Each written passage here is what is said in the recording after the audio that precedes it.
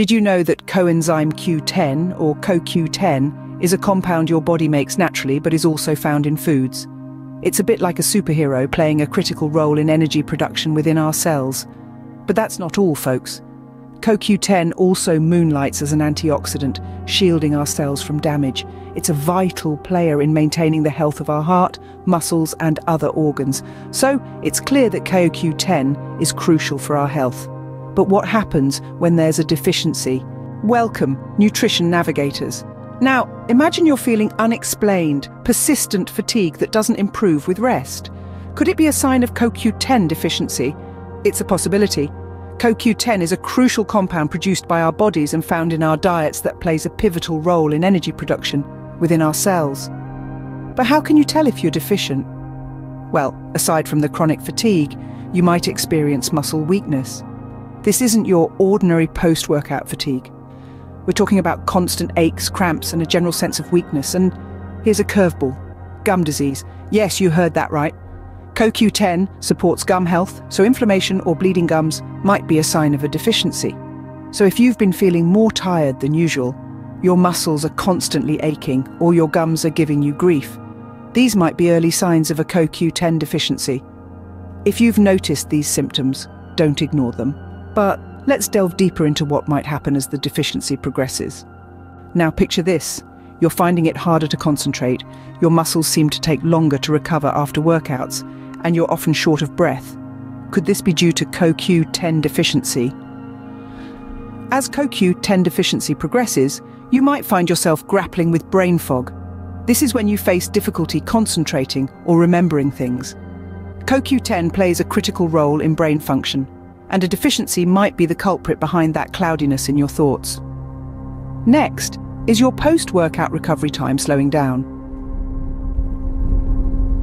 CoQ10 is essential for energy production within your cells. Without enough of it, your muscles may take longer to recover after a strenuous workout. You might also experience shortness of breath. A CoQ10 deficiency can weaken your heart muscle, making it harder for it to pump blood.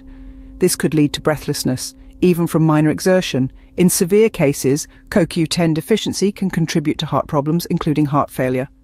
These symptoms can be quite concerning, but there are other potential signs of CoQ10 deficiency you should be aware of. Have you ever wondered if your frequent headaches, nerve pain, or mood changes could be linked to CoQ10 deficiency? There's a budding field of research exploring these connections. For instance, some individuals report fewer migraines after incorporating CoQ10 supplements into their daily regimen. Likewise, nerve pain or neuropathy is another area of interest. Some studies suggest CoQ10 may offer some relief for nerve-related discomfort.